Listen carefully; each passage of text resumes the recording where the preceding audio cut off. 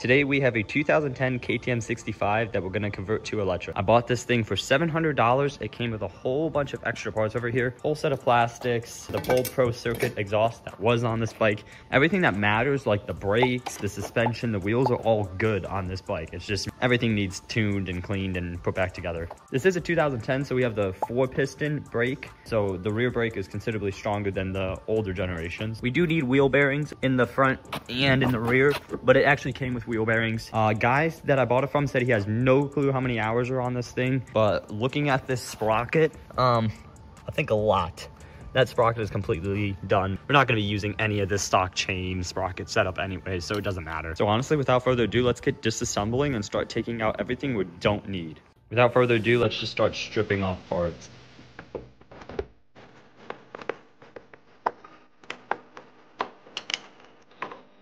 I think I'm just stupid, but I've taken out every single bolt and I cannot get this rear plastic piece off and the airbox thing, so I'm just gonna do that later. Let's get this motor out.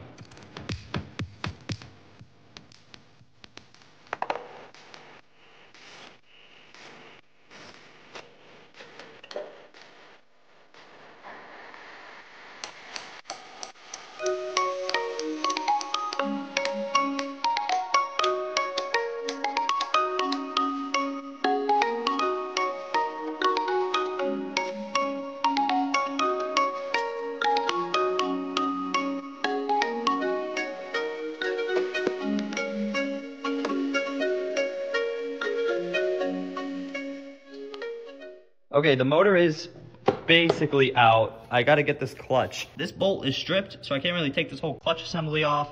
So I'm just gonna start taking off these radiators and just pull the whole thing out with the lever and everything.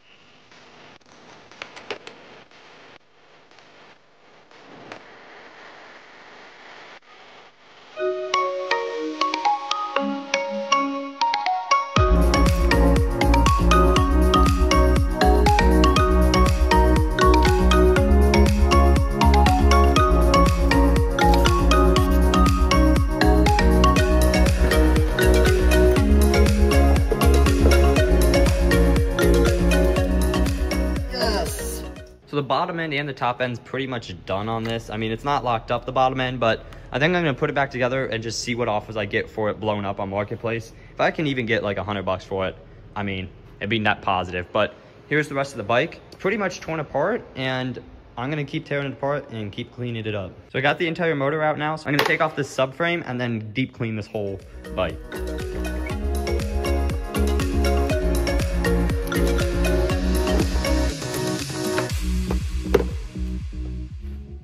So without further ado, let's clean this thing. Oh yeah. I also went ahead and took apart the whole subframe. I just had to pop the plastics off, and I'm gonna clean this too and then put it back on the bike. So I got everything cleaned, got these plastics cleaned. I'm actually gonna pick out the plastics and put them on. Subframe isn't on, but honestly, this thing actually isn't that bad. So next, let's check the tires, see if they hold air. Now, let's see if these tires even hold air. I think this front one will, let's see. Seems pretty good, a solid 13.9 PSI. That's not bad. Now let's check the rear, which I think leaks. The rear is completely flat, but let's see if it holds air. And so I got 19 PSI in the rear, and it seems like it's holding it fine. So yeah, I think the rear is good, but wheel bearings is done on both wheels, as you can see.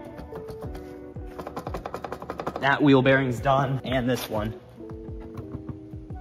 Not as bad, but yeah, it's done. But it did come with new bearings, so that's not too bad. So I went ahead and threw the rear subframe and the plastics back on. I'm not gonna put the airbox in because the controller is gonna go in here.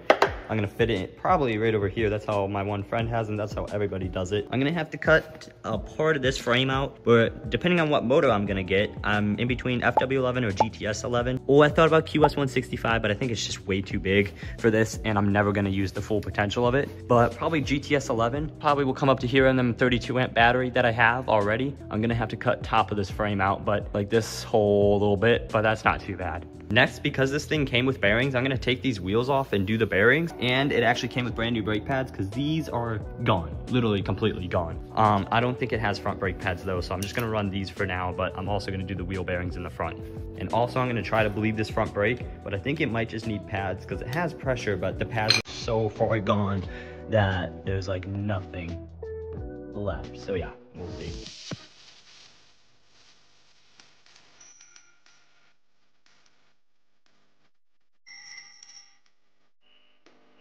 So I'm gonna do the front wheel first. I've never changed bearings before, and I have a bearings kit here. I'm doing the front wheel because it's the worst and it's the easiest to get off. So I'm gonna just lock in and try to change them.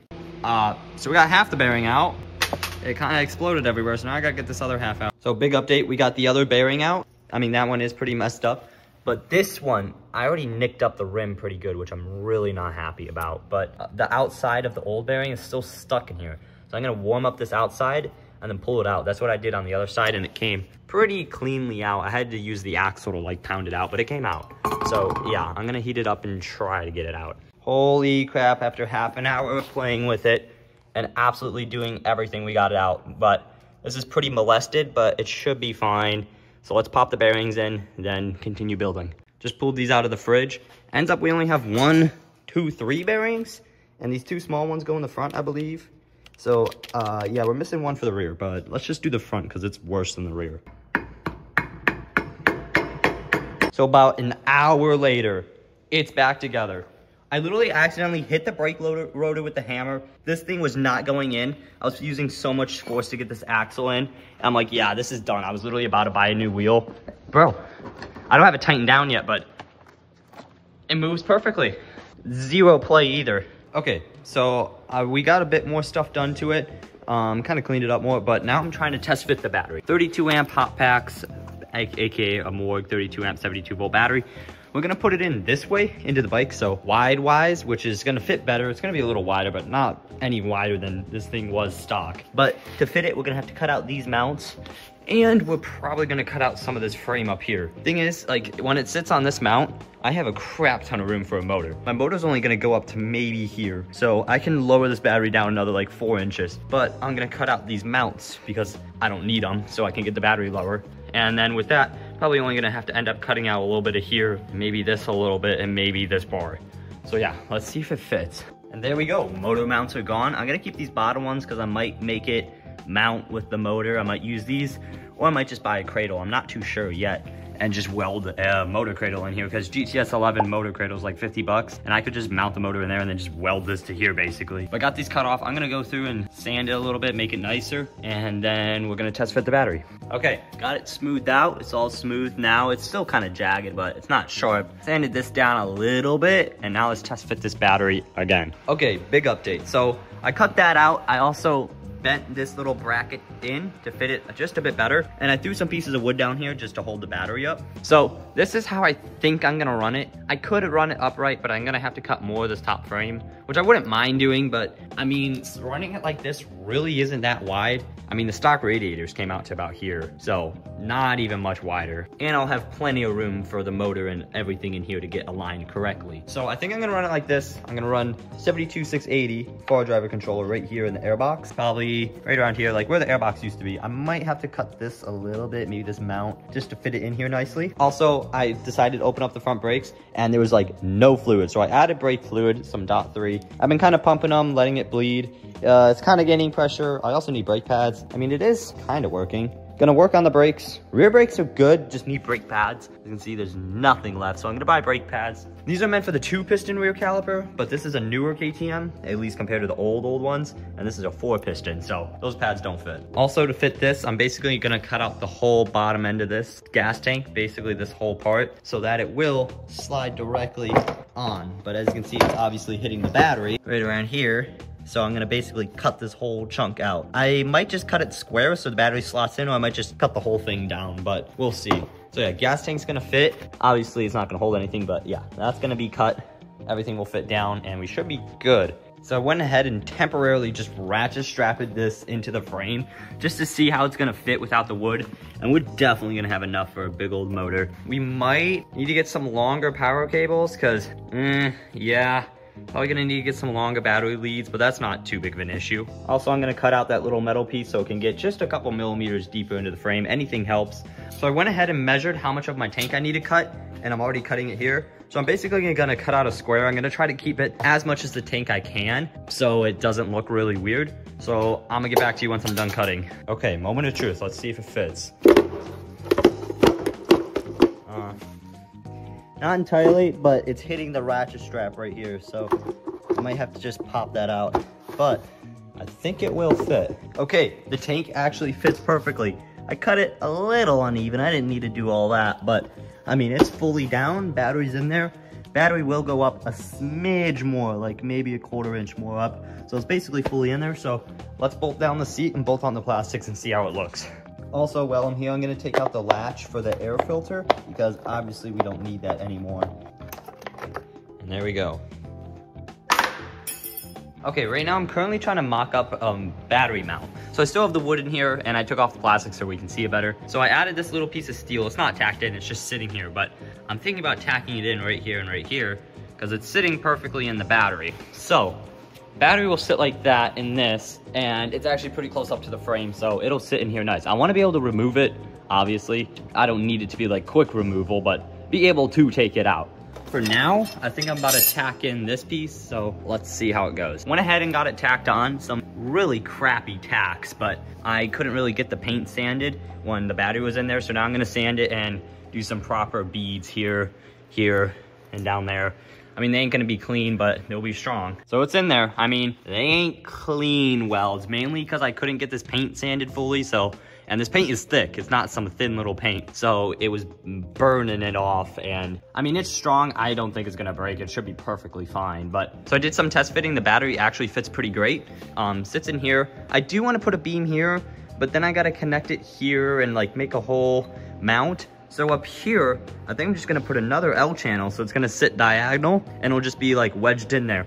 But to do that, I gotta take out this little bracket that I hammered in. So kind of regret hammering that in. I should have just cut it. So let's cut that out first. Okay, so we got the second mount tacked in, tack on this side and tack on the other side. Okay, so I fully welded up here, so it's fully attached up here, and this thing ain't going nowhere. Also, I added just a few little beads right here at the end of this one and at the end of this one. I mean, this one doesn't really reach the battery, but so basically the battery won't slide out the end. That stops it because it's such a tight fit. So I'm gonna show you guys how nicely this battery goes in. Basically, I'm going handle side first. Get the bottom lined up, slide it into the top, and it just goes right in. And then you have to get this little lip upright. There we go. Slots right in there. And I mean, it's not going anywhere. I mean, and it won't slide out this way, but it will slide out this way. So basically, that's all I'm gonna do for today. Currently, I'm gonna go order the motor, controller, sprocket, chain, brake pads, bearings, all the parts that I need, and we're gonna see that in part 2. In part 1, we got the whole bike stripped, cleaned, put mostly back together and restored partially, and we got the battery in super nicely. Next part you're gonna see is unboxing all the new parts and installing some of them, like the motor and controller. So really hope you guys enjoyed. Please subscribe for part 2, and bye.